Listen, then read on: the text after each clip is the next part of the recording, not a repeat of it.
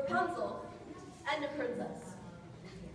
One day, they were walking in the spooky woods when suddenly an evil boxer,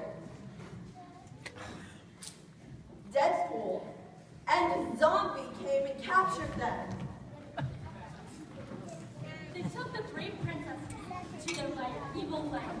But who should come to the rescue but Batman, Rocket Raccoon, Hawkeye, and the Wolverine. They fought the evil villains to get the princesses back. Batman threw his batarangs at the zombie. Wolverine fought the evil boxer.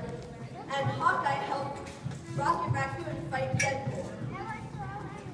All the bad guys became tired and gave up, except for Deadpool, who just kind of reluctantly gave up.